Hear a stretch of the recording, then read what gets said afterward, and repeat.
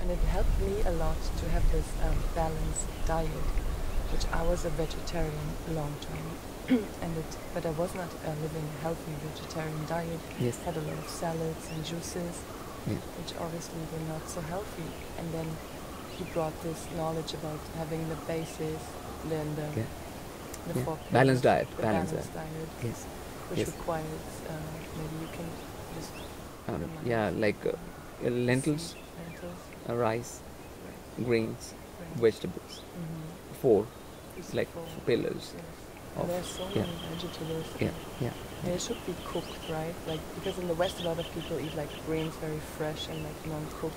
I mean, cold. because they don't have the understanding of the Ayurvedic humors, the Vata, Pitta, Kapha, Yes. and a lot of those kind of uncooked vegetables have a lot of Vata, Mhm. like air element energy, and which ungrounds you in your body. So it'll create ungrounding. So that's just not knowing the basics of the, like, and the Vata, Pitta, Kapha system is not taught in the West, so of the Ayurvedic systems. So people cannot, they don't have that to go by to logically understand anything.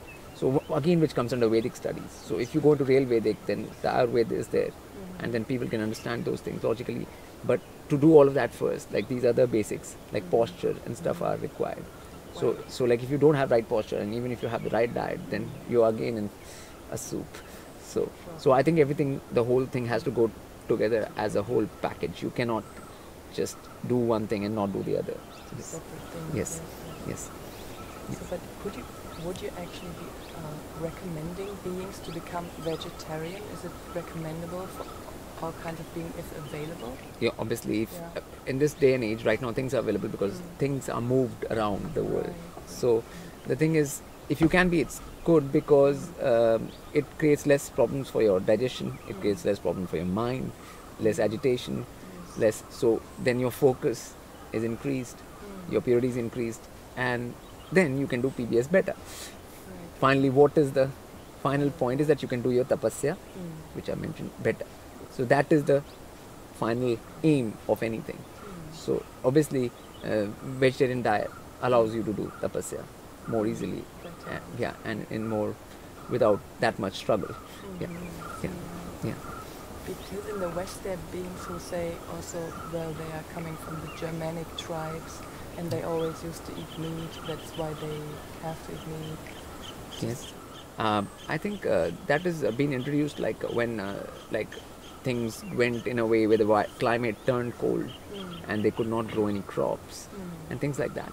But then climate can be changed, and climate was always can be engineered, and rishis used to do that, and then you can make it into a climate where things will grow, and then you don't need to kill animals. So it's just a, I think, excuse given for, like, you do wrong actions and then bad climate happens, and then now you have to kill animals only. Now you say, I can't do anything else but just do that. So it's just like you're going on a loop and cycle of nonsense basically, and I think that can be shifted anytime. Shifted, Yeah. So better not give these kind of excuses and start taking a right direction. Like, so, Okay. yeah.